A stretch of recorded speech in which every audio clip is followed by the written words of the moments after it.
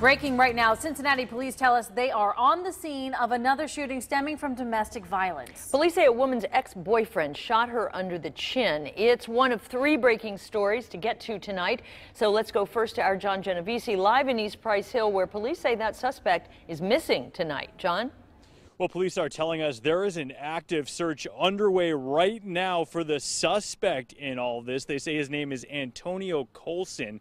He reportedly lives in this home off Maryland Avenue. We're about a quarter mile south of Grand. That's where police say this shooting took place just a short time ago. Take a look at this video from when we first arrived on scene. They say Colson got into a fight with his ex-girlfriend, pulled out a gun, then shot her underneath the chin.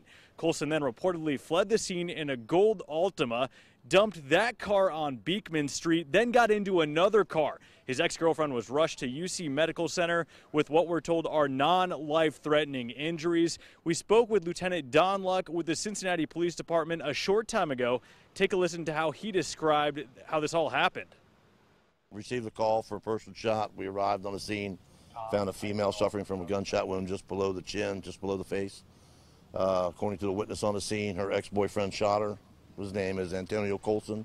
He lives at this address. He fled in a gold Altima, which was recovered at a convenience store on Beekman. He apparently left that car and entered another Now, as vehicle. we speak, police say they're waiting for a search warrant to enter Colson's home. They say they don't have a description of him at this time. We'll keep working to get that to you and bring you more information if we can later on in this newscast. But for now, reporting live, John Genovese 9 on your side.